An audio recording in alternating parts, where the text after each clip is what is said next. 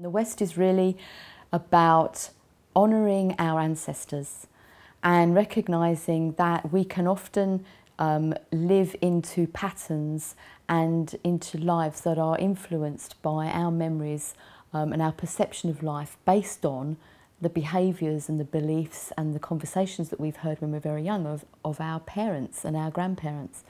And what it does is it influences the way that we behave, and we begin to live our lives like they have, but unbeknown to us, because it becomes a normal way of living, so we don't know any different. And so the West direction helps us to honour our ancestors, whether we like them or not, recognising that they all had their own challenges and their own situations in their lives that they had to reconcile or not.